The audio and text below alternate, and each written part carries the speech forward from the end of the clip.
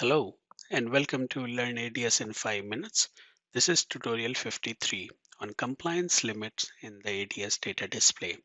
Here is the agenda for this video, and it's a pretty exciting topic, and I'm sure once you go through this video you will find the content very useful and you will enjoy using the same in your design work. So first of all, we will learn how to set up a measurement equation for compliance checking, and then look at how do we set the compliance limit masks in the data display as you can see on your screen. And also I will give you a teaser of a very interesting feature coming out in ADS 2021 update 2 release, which is coming out very shortly. So stay tuned, a lot of interesting content in this video. Now, before we start, subscribe to my channel. Once you subscribe, click on the bell icon to enable all the notifications. And after you watch the video, give it a thumbs up and share it with your friends and colleagues who might be interested in watching this kind of video. And like always, I encourage you to put comments in the comment section below this video to tell me what you felt about the video content and whether you found this to be useful for your work or not. All right, so let's go ahead and start learning about each of these topics in a little more detail. Now, to demonstrate the first example, I do have a very simple low pass filter circuit, which you typically do when you design any kind of filter schematic. So I do have few variables here, and these variables are declaring the frequency limits of my pass band, stop band, and the specification in terms of insertion loss and return loss, what I want the circuit to meet. And along with that, I have few measurement equation, which is basically reading these variables. The importance of this measurement equation is that I can also set up an optimization goal. And once I change any of these parameters, the optimization goal can automatically get updated. And here you can see the way I have set up this goal. I'm using the limits on the y-axis to meet a certain specification of less than, greater than, etc. And also I do have my x-axis variables, which are declared in these variable and eventually getting computed by these measurement equations. So this helps us in creating a nice closed loop so that you only need to change these variables, rest everything will happen behind the scene. Now, once I have this basic infrastructure in place, let's go ahead and simulate. Now, once you have this kind of data display, you can see all the variables or the measurement equation which I had are creating these limit lines. And these limit lines, using few equations, I'm checking whether I'm meeting the limit or not. And based on that, I'm throwing out the criteria as pass and fail. So we will look at all these things very quickly. But before we go there, so let me show you, if I insert an S21 plot, for example, now once I have this S21 plot, how do I insert my limit line? Well, I can go to insert. There is a limit line option which you can pick, or there is a mask. Both have pretty similar behavior, but with very slight difference. So in this case, I'm going to use limit line. And here I can use greater than, because let's say if I want to draw any line for the pass band, I want my response to be greater than that. So once I have this selected, I click on one point and then I click on another point, and you can see there is a limit line which got inserted. Similarly, I can keep on inserting this limit line on any graph I want. Now, once you have this limit line, basically what are the attributes of this? If I double click on this limit line, you can change the thickness, you can choose the color you want. But more importantly, if you look in the data points, it's basically looking two x extents and two y extents. So depending upon from where to where you want that line to be, let's say 10E6, which is 10 megahertz, and I want this limit line to go up to 250 megahertz, so I can enter 250 E6. And then in terms of y-axis, let's say my goal is to have minus 3 dB, and I have minus 3 dB. Once I click OK, you can see this limit line gets drawn based on the specification.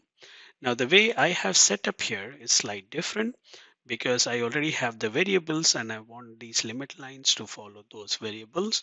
So if I double click on the limit line, what you will notice, I'm using the same variables which I declared in the schematic measurement equation. So this way, these limit lines will become dynamic. Now, how do I do this compliance checking? Well, if you look in the page here, I have three sets of equation, two for the passband compliance validation and one for the written loss compliance validation. Well, so first thing I need to do is S21. So if you click on S21, you can notice the dependency of S21. It is a frequency array and there are 50 points. So first thing I need to do is simply use this function to find two limits of my passband. And this is again the variable which I set in the schematic. And then I filter out the S21 response only in the band of frequency where I want to do the compliance checking. And then I simply set up greater than, less than, whatever condition you want to check. And finally, I compute the variable called IL underscore passband. And based on the condition what I find, it will be either fail or pass, right? So it's very simple equation. And once you set it up, you can save it as a template so that you can keep on using it as you go along. So if you look at this table, I'm plotting the same three variables which I computed using equation to demonstrate pass and fail. So now let me show you how it is dynamic. So let's say I change my passband limit to 250 megahertz. Now I know for sure my insertion loss will fail the passband limit as well as the return loss. But let's see how the data display gets changed. So let's go ahead and simulate this. Now you can see the limit line extends to 250 megahertz, both for the insertion loss as well as the return loss. And now I have two failures because this is not adhering to the limit, or this is not meeting the specification. Isn't that simple? You don't need to place any markers, don't need to check, point by point. You directly get the result. And once you do that, once you implemented the equation, just simply go to File, Save as Template, and then you can use it again and again in every workspace which you create. And I already have a video showing how to do all these kind of stuff. So that's how simple it is to come up with your own compliance validation. Now, before we move on, let me quickly show you another example. And this is the same kind of equation, but this time we are doing it on bandpass. Hence, you can see I have two passband limits, and I have the high band rejection criteria and the lower side rejection criteria. So only one set of equation will increase, but at the end of the day, you can see the limit on the lower rejection, higher rejection, and the passband, and you can see whether you're passing or failing. Now, this is one technique where we are driving everything from a schematic. So let's say if I have to change any of the limits, you will need to go back to schematic. You will need to make the changes here, and then you need to simulate. What if you want little more dynamic control and you want to be little, get more response in a quick amount of time rather than you going back to schematic. So here in this template, what I've done, created a mode selector, and currently it is on a schematic mode. That means it is reading all these limits coming from schematic result. But if I change the mode to DDS, now I have a set of variables declared in DDS, and the limit lines dynamically change based on that. So how did I achieve that? Again, a very simple logic. These equations are the same as I showed you earlier. Now I have four set of calculations being done, three for the insertion loss, one for the return loss. And here simply I created a string array, schematic and DDS, and then I am choosing these variables, whether it is from a schematic set or these are the variables declared in the data display. So based on the mode I select, I choose the right parameter to be passed. And based on that, I'm doing rest of my calculation. Very simple.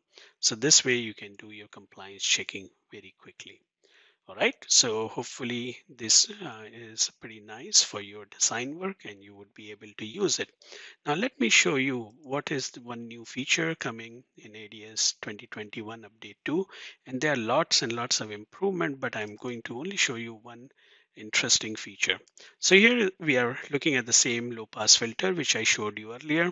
And now if I go ahead and run the simulation, notice what you see on data display. Well, the first thing you notice, you have a schematic picture. So I took a snapshot of a schematic and now I inserted that into my data display, because in the new ADS version you are going to have this file, picture object. You can place this picture object anywhere and you can source to any picture file, PNG, JPEG or BMP, those kind of images, and then you would be able to insert your own image. Not only that, you see what I have done here. I have two smiley faces, and currently it's a happy smiley because I'm passing all the specification. Now, what if I go back to my schematic and let's say knowingly fail my limit. So now I know my filter will fail, right? So let's go ahead and run simulation and see what happens. Now you see the smiley changes indicating you have a failure. So you can not only insert the image, but you can even make it equation controlled images. So you can have bunch of equations using some conditional statement. If then else, you can even change the behavior, and this will help you make your data display look quite attractive if you take a snapshot, put it in your PowerPoint or PDF reports. This will make your life a little more colorful, little more fun. Remember, RF microwave doesn't need to be boring. We can make it interesting. And again, as I said, there are tons of features upcoming in the new release of ADS, and I will make those tutorial videos once we have the official release out. That's all for this video. Thanks a lot for watching, and I hope you enjoyed the content presented.